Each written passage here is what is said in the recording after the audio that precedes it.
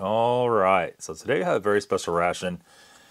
This one is from REI. REI has made several different rations, not rations, survival kit we'll call it, storm kit, survival kit, and so forth. This is a predecessor to this guy right here. And you remember here a while back,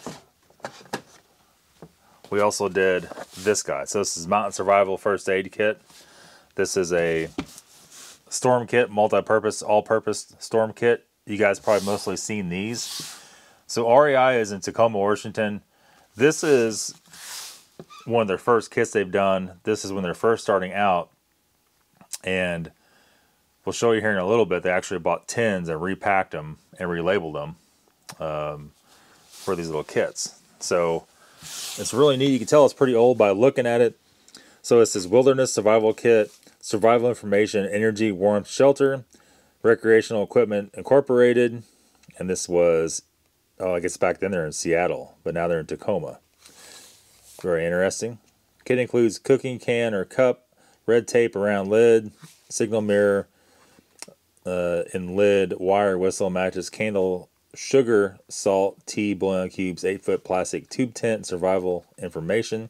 It says survival is the challenge to stay alive. And the Mountain Rescue Council Tacoma unit, member of the Mountain Rescue Association. A little bit of rest on the bottom. It tells a little bit on top here.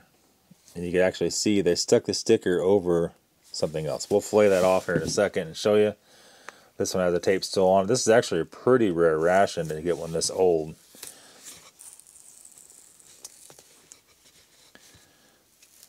We're going to peel this off here. I'm going to lay this over here and we'll put it right back on when we're done with it. Because it is nice to keep it all original. So you can see the container is actually blue. Looks pretty moldy in there. This actually looks really good, the tube tent.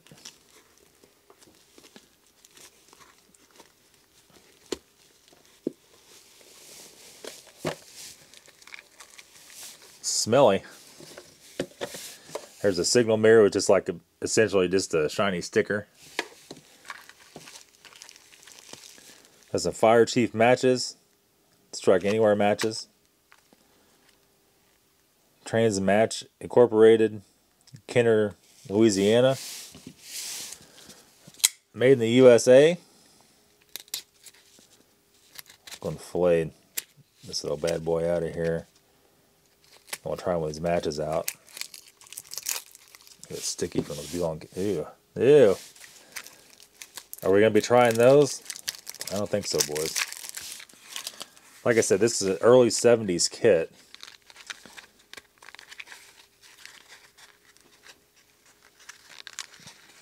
Okay, we can get that out of there. Let's see, it's like pushed in. There we are. There we are. Nice bright purple tips to the matches. Man. Impressive, huh? That was definitely usually old matches don't light right the first rip. Usually they're kind of wet and soft and weird, and these are not that. And we have some red rose tea. The dirty old red rose tea. Let me set that match over here where it's not going to burn the whole house down. This baby is so packed, so tight. Might be very difficult to get open.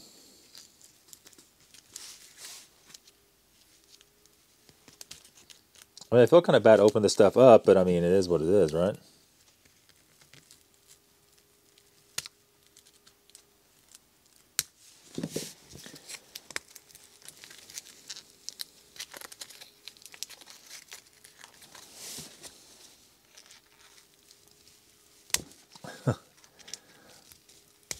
If they had them credit, they got some tough plastic on it.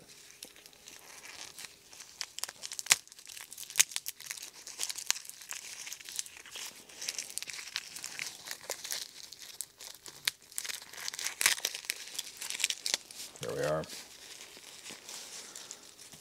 The red rose tea. Also, we do know from going to the dentist that a tea bag will stop bleeding too. So if you're bleeding out, you can stick these on your wound to also stop that. Here we have our salt. We have 2 little packs of salt in here. We have 3 packs of tea, 3 tea bags. And this one is made by Serve a Portion Incorporated, Van Nuys, California.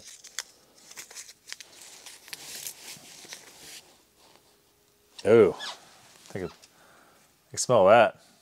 Tasty. It smells like a library. Yeah, it smells like that's definitely not good. Definitely not any good to drink that. It smells like chemical. It really does. Horrible. So here's old Sticky here. We have 3 bouillon cubes. It's like they're expired many moons ago. Many moons ago. Here is our tube tent. This is essentially just like a garbage bag type situation that you crawl into like a sleeping bag. Should we open all that? Probably not. Man. Ugh. Those bouillon cubes. Here's a candle. And you can see here.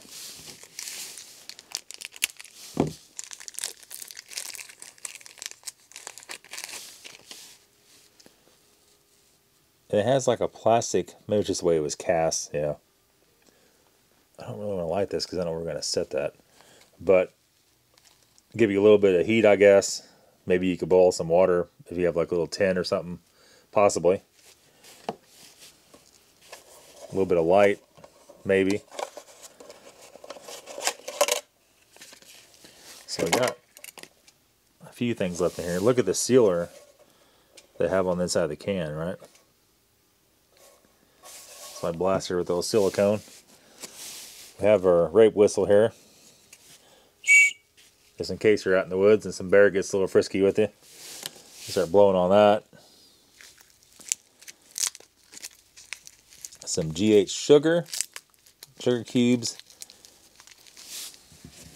I mean, it was probably a good thought at the time to put bouillon cubes in here, but that kind of poisoned the whole ration. It's that smell is just wretched.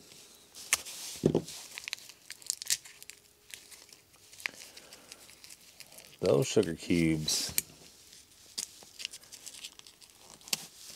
And they thought very well. The plastic they used to wrap this stuff was very, very thick and tough. Which we know from MREs, that's what you need to keep food good. Oh, man. It's just those bouillon. It's just horrible. Horrifying. But as far as the quality of the package, it's like perfect. It's not even yellowed at all. But man, it's got some stank going on. And then here we have our little sheet. Oh, got a bread tire. I guess you could twist your sack together. Maybe carry, I guess you could carry water in that. Maybe.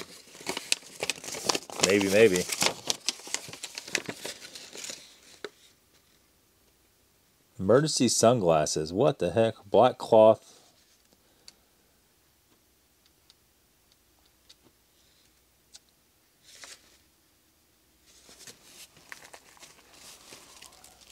Looking to see. There's nothing in here at all. What are they talking about here? Black cloth with soot to reduce glare.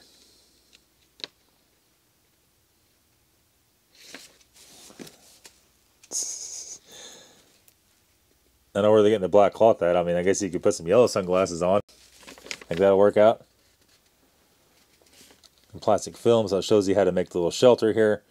So they're making like a little shelter like that, but I mean, that's going to be hard to, you know, you dig a big hole in the ground and put your deal over it. I mean, if it's raining, it's not going to work out too good. It shows you how to put brush on snow, SOS, make 3 different fires. It's very interesting. Finding dry wood tells you how to start a fire. Ground signals aid air searches, so they're spelling stuff out with sticks. Survival protection. It says survival brochure. Brute strength never counts in storms. Well, we always say if you're in a hurricane, or in Missouri, hurricanes are the last of your worries, tornadoes the first of your worries. It's not that the wind's blowing, it's what the wind's blowing. Trees, cars, houses, no matter how tough you are, if it's blowing a house, 140 miles an hour, and it hits you. So we have all the plastic insulation. It shows how to make a tent out of your little plastic there. All kinds of interesting stuff. I guess if nothing else, it gives you something to read. Could you flag an airplane down with this? Ew. With that? I'm gonna say no on that one. You have to be a whole lot better with that than your average person, I guess. Yeah, so waterproof matches and candles. Cut off break piece of candle. Light the candle stub with a match. Now light the wood. Works wonders on wet wood. Yeah, I mean, I guess it's a fire starter. It'd be really good. You just hold it on there and torch the wood till it lit, no matter what. And that's it. I mean, overall, it's kind of a neat little kit. It's what I would call the absolute bare minimum. I mean, if you're having a hurricane, tornado, earthquake, or any of the above, and you ran over and stuck this in your pocket, I mean, I guess it's better than having nothing. But not much better than having nothing, is it? So, I almost hate to cut this off here, but we want to see, back in these days, it was a very small company, REI was. And they sourced out cans from other places.